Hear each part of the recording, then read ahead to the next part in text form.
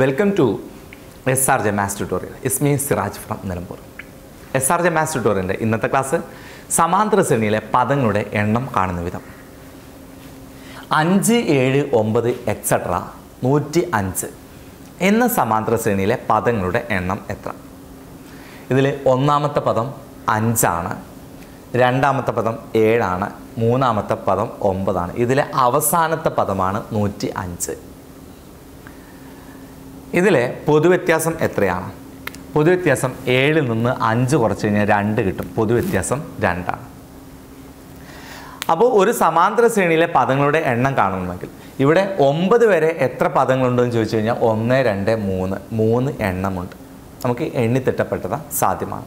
എന്നാൽ 105 വരെ എത്ര പദങ്ങളുണ്ടെന്ന് ചോദിച്ചു കഴിഞ്ഞാൽ 5 മുതൽ 105 വരെ എത്ര പദങ്ങളുണ്ടെന്ന് ചോദിച്ചു കഴിഞ്ഞാൽ നമുക്ക് എണ്ണാൻ ഒത്തിരി സമയമെടുക്കും. അതുകൊണ്ട് ഇത്തരത്തിലുള്ള ചോദ്യത്തിന് ഒരു സമവാക്യം രൂപീകരിക്കേണ്ടത് ആവശ്യമാണ്.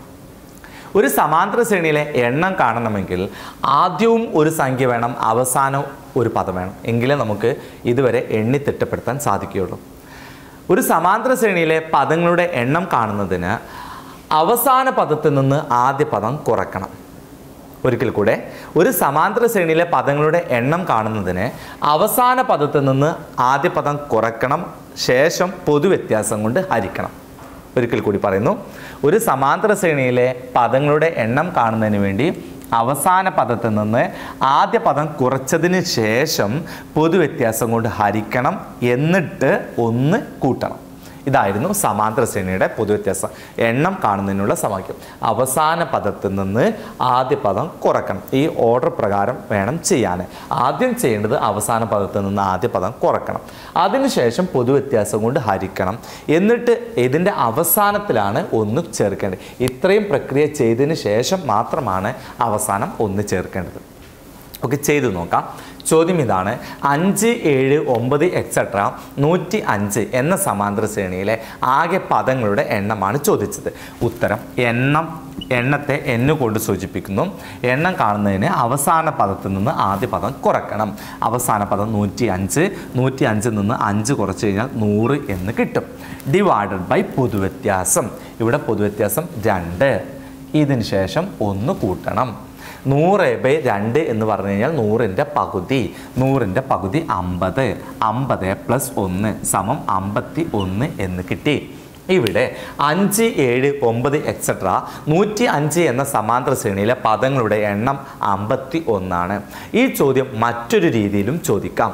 5, 7, 9 എക്സെട്ര എന്ന സമാന്തര ശ്രേണിയിലെ എത്രാമത്തെ പദമാണ് 105? ഇങ്ങനെയും ചോദ്യം വരാം. എത്രാമത്തെ പദമാണ് 105?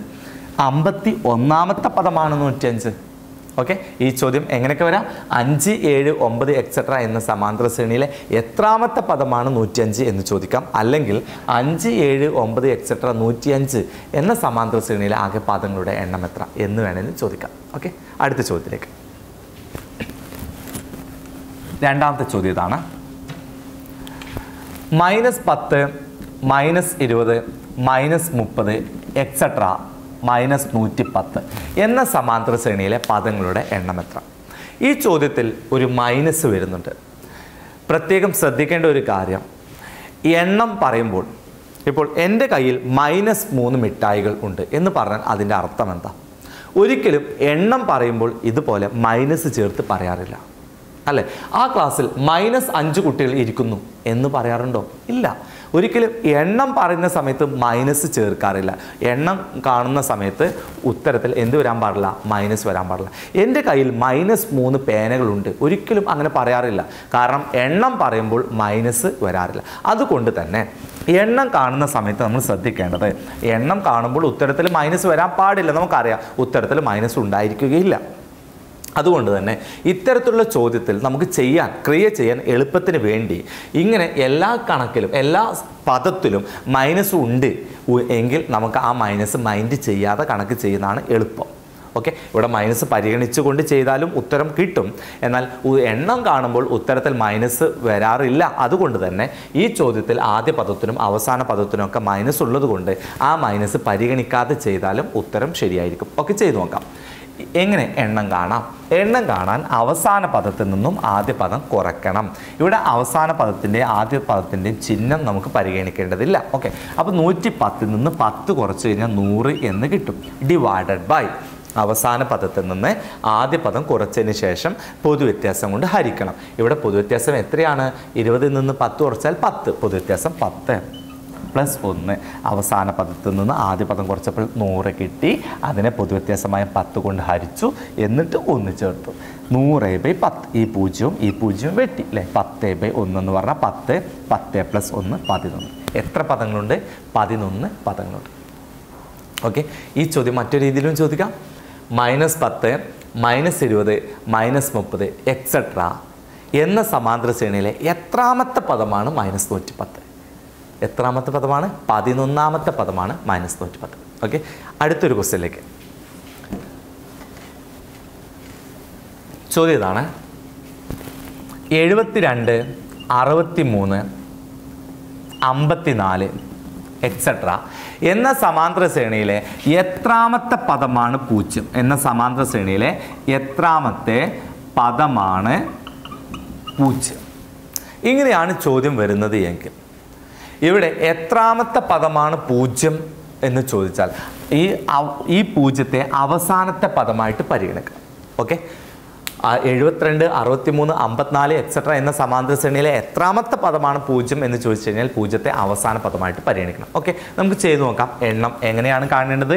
അവസാന പദത്തിൽ നിന്ന് ആദ്യ പദം കുറച്ചതിന് ശേഷം പൊതുവ്യത്യാസം കൊണ്ട് ഹരിക്കുക, എന്നിട്ട് 1 കൂട്ടുക. ഇതാണ് എണ്ണം കാണുന്നതിനുള്ള സമവാക്യം. ഓക്കെ, ഇവിടെ അവസാന പദം 0ഉം ആദ്യ പദം 72ഉമാണ്.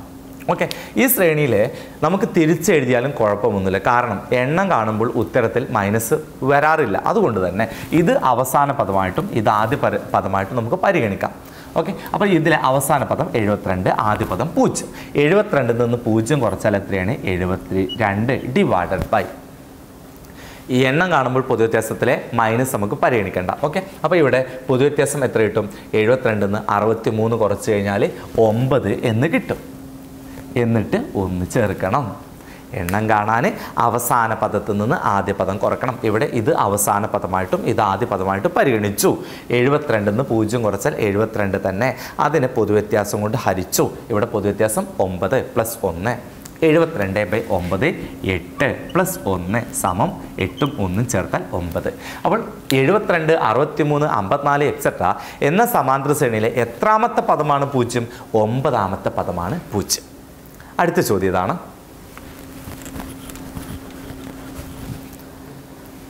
-37, -27 എക്സെട്ര 3 എന്ന സമാന്തര ശ്രേണിയിൽ എത്ര പദങ്ങളുണ്ട് എന്നാണ് ചോദ്യം വരുന്നത്.